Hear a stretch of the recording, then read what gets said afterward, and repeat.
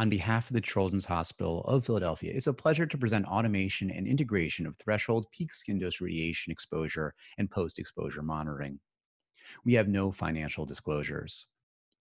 Pediatric interventional techniques infrequently require radiation levels that result in deterministic effects. Skin has the lowest reported threshold for these effects in patients receiving greater than 2 gray. In light of these risks, the delivery of quality patient care and fulfillment of regulatory requirements necessitates a formalized notification system for threshold events. The purpose of our project was to clarify and simplify the existing safety process, including identification, notification, and documentation of threshold events. In addition, we wanted to create a tool that allowed cross communication between interventional cardiology and interventional radiology, where patients have the highest risk of radiation exposure. In order to accomplish this, we engaged in a multidisciplinary review of our process to identify system failures and then created modifications or interventions to address each of these.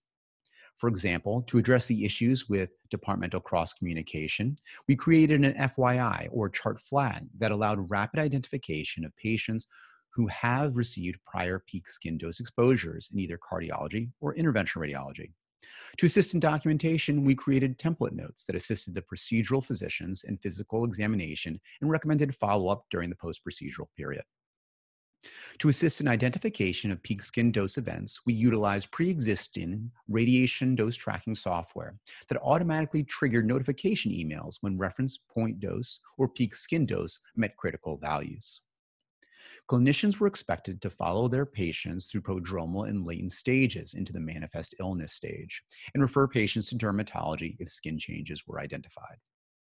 Additionally, we use an embedded quality tracking tool in the electronic medical record to document threshold and near threshold events to better characterize radiation use trends within the department. We reviewed patient events in the fourth quarter of 2019, our pre-intervention period, and the first 2 quarters of 2020, our post-intervention period. Prior to our intervention, absent or incomplete documentation was present for both the initial and manifest illness period in all 3 patients who received threshold dose.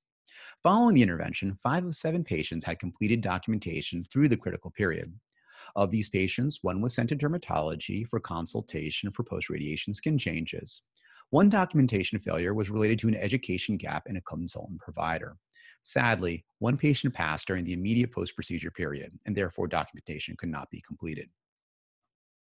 Overall, post-exposure patient tracking and documentation compliance can be improved with simple, low-input interventions that result in improved management of pediatric patients exposed to skin injury threshold doses of diagnostic medical radiation. For our next PDSA cycle, our goal is to address the residual documentation gaps and integrate clinical decision support into the electronic medical record to assist in clinical management. Thank you very much for your attention